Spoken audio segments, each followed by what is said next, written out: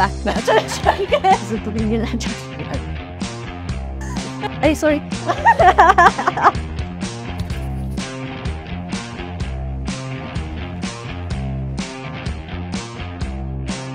Hi, my name is Mario Bermejo, but you can call me Chao. I was a fine art student here in CIIT, specializing in visual communication. Right now, I work as a multimedia artist in 7th Media. And I'm Mario Bermejo, BAMA, specializing in graphic design, and I'm currently a mid-multimedia artist at Tactile Studios.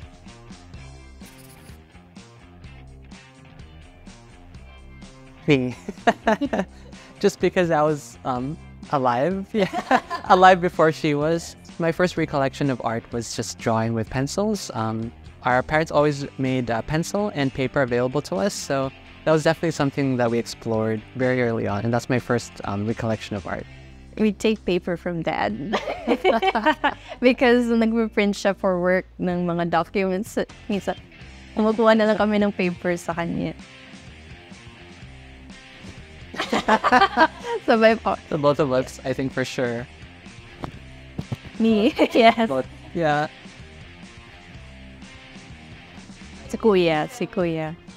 Because I'm an observational artist, so I draw what I see. Ay mga still life and mga photographs, whereas he's a conceptual artist na he draws from concepts from his mind. Of course, may mga reference na pictures, pero mino-merge niya to create like yung vision niya. So, ayan.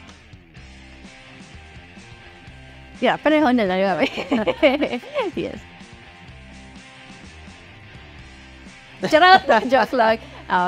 Because ako yung bunso, so parang mas extra soft yung heart ni Dad sa akin.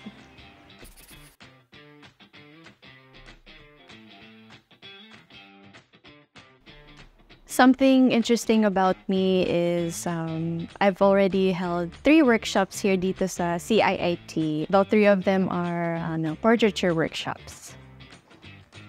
Something interesting actually about all of us siblings is that we have an inclination towards art and music.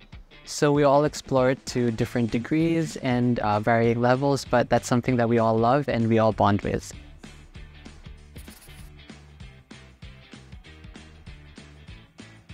I've always had the interest in painting and drawing, and at first I didn't even know it was possible to take on art as a college degree, even though yung mga previous namin mga sisters and brothers namin puro art din. I just didn't see myself being able to pursue this career. But ayun, thankfully for CIIT na come true yung dream ko na i-pursue yung arts. So I'm thankful for CIIT. So for me, I first stumbled across the possibility of pursuing graphic design in particular because of our older sister who took it in college before us.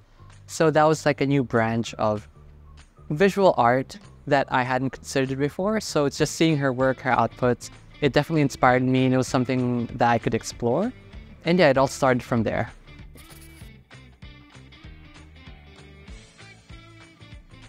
It honestly wasn't that hard, like what we mentioned, yung mga kapatid namin before us. Kasi kami yung last 2 sa 5 na magkakapatid. So our older siblings, they all took on a career in art. So may graphic design, interior design, and fashion design. So it wasn't really hard to not even convince our parents, but it wasn't hard to let them know that we also want to pursue art as a career. And it was more just letting them know that the fields that we wanted to pursue was definitely something that we wanted to pursue. So yeah, it was just a matter of letting them know that, yeah, this is what we want to pursue, and that they gave us their full support.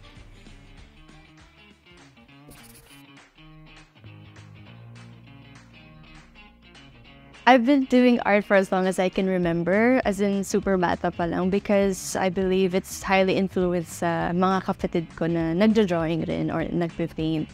So, I guess at a young age, gaya-gaya lang ako, nakikidrawing rin ako, and I had access to their materials. So, while they're drawing, nasa corner lang din ako, ganun-ganun ng mga drawings.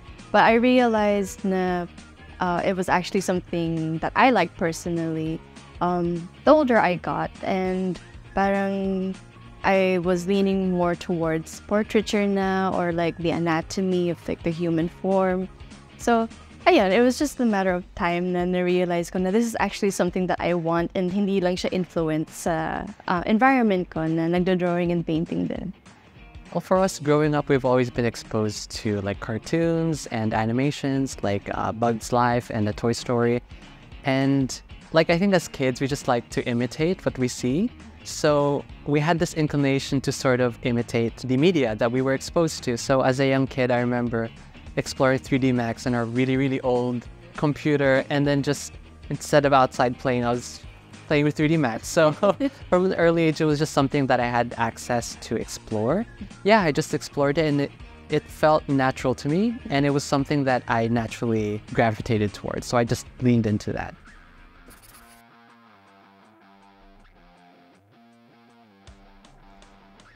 For me, I believe I'll always be a traditional girl. Traditional girl! More onto the traditional arts, where it's like wet mediums, dry mediums. I really love, yung parang the tangibility of it. Na you get dirty, you get your hands dirty and while you work. Pero, of course, now that I'm a working individual, wala na akong masyadong time to create my traditional art. So, I've been doing a lot of digital art lately, pero in my heart, traditional art talaga. For me, I've started to gravitate towards digital in the past few years.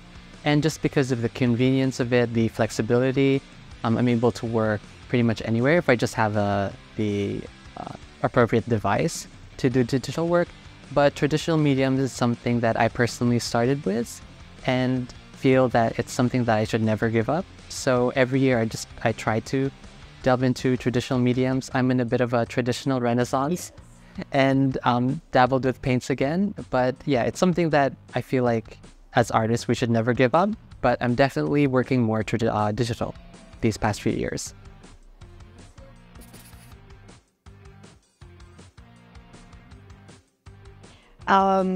His art kasi, like I mentioned earlier, conceptual artist siya. I want to incorporate that into my art. And ang gaganda talaga ng mga compositions niya, especially color choices. So lahat ng factor na yun, gusto ko siya i-apply sa work ko. And, his work makes me want to do better then.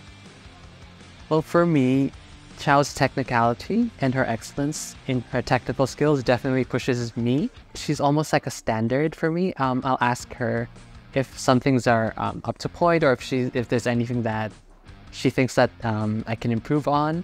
So definitely she keeps me in tip-top shape in terms of technicality, and she definitely pushes me to try harder in that aspect.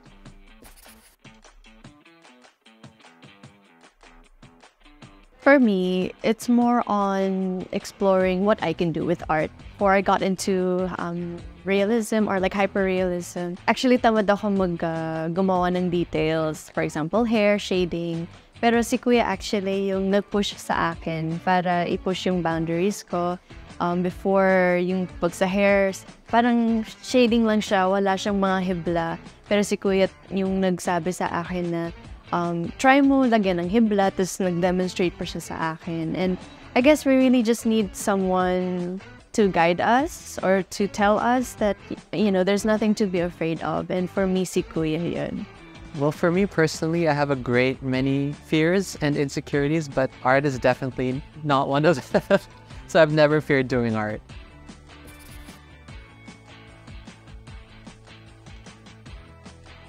Well, for us, it was more of, it was the most sensible and feasible thing for us, both financially and location-wise. So it's actually our parents who picked this out for us. But when we revisited the campus, we did feel that it was a place that was safe, and as well as a place for us where we were able to explore our creativity and artistry.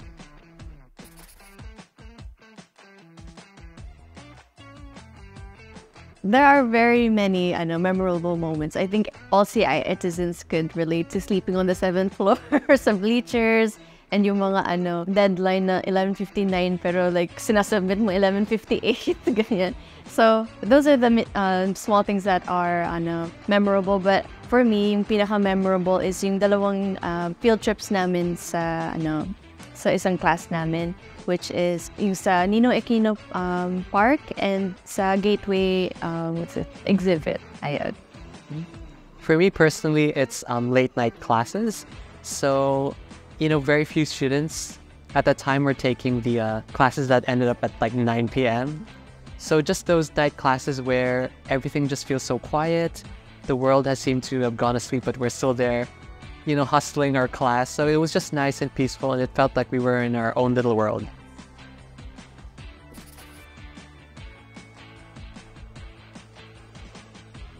So I mentioned earlier that I'm a multimedia artist in 7th Media.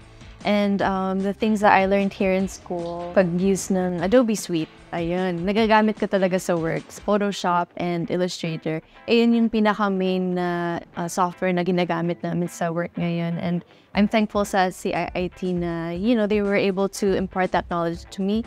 Kaya transitioning to the work lifestyle, it wasn't much of a adjustment in terms of like the workload, pero yung overtime and yung strict deadlines, dun ako nanibago. But then in terms of like yung mga skills na kailangan, CIIT was able to give that to us. Yeah, on a similar note, I was able to explore things that I normally wouldn't have.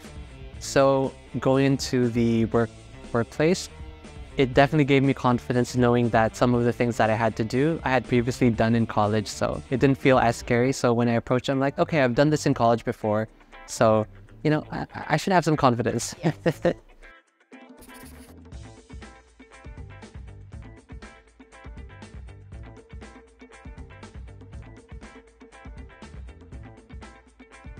So this is titled Blank Canvas, and this is my love letter to traditional medium. So every year I try to create at least one artwork with a traditional medium. So I titled this Blank Canvas as sort of exploring the fact that we ourselves are our own canvas to some extent, whether that's consciously or subconsciously. I won't delve on further on what this personally means to me, but that's the beauty in our self-expression, whether that's in art or ourselves, our own canvas, that it's up to interpretation, and we always leave clues as to what it is. But yeah, I think that's the fun part. It's all up to interpretation, and yeah, it's also fun to use ourselves as our canvas. Definitely a lot of fun as well. Tayo naman yung pinaka readily available na models natin. Yes.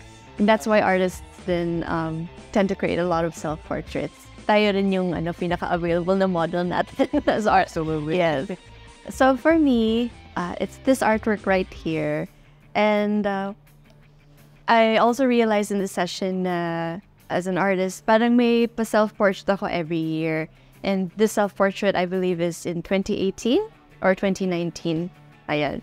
And for this self-portrait, the reason why it holds a special place in my heart and is my current favorite na self-portrait ko. Because before this self-portrait, I've never done anything like it na self-portrait ko. My previous self-portraits were just very, straightforward. Drawing ng nakaganon lang.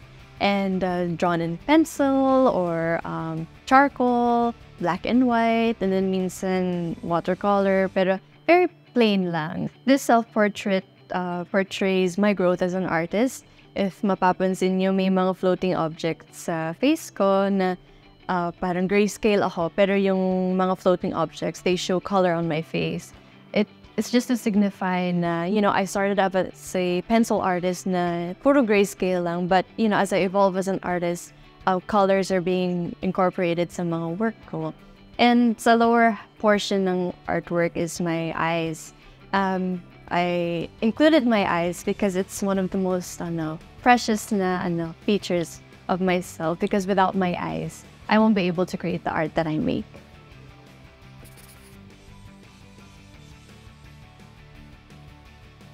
Well, I would say if the opportunity is there and if you have access to resources, I would highly encourage you to pursue something within the realm of your passion. Now that we've been doing it for work, it's definitely a different thing to doing it as a hobby or doing it out of your passion. It's incredibly difficult and challenging, but I think that because I love the medium itself, it's what keeps me going and it helps me strive for excellence. And I think that that's what makes me effective as someone who works in the industry now, because I love the medium at its core. So even though it's difficult, it's the one thing that keeps me going. Copy-paste. Joke lang. Pero kung may maiaambag ako aside sa advice niya, which is I totally agree with, is if you aren't given the opportunity, kasi yung advice niya, if the opportunity is there, then grab it. But then for me, if the opportunity isn't there yet, find what you can learn in your situation ngayon. Or find your opportunity. Ayun. So, wag kang matakot if you're not where you are. It's okay to be disappointed or sad. Pero I'm so sure na marami ka pa rin matututunan sa kung saan ka ngayon. You have a lot of time. You have a lot of time pa to reach your actual goal. So where you are now, try to find where you can grow, if there's new things you can learn, new skills. And in time, makukuha mo rin yung gusto mo. So, ayun. Thank you so much. Thank you. Yep. Yes, we enjoyed so much. All right, thank you.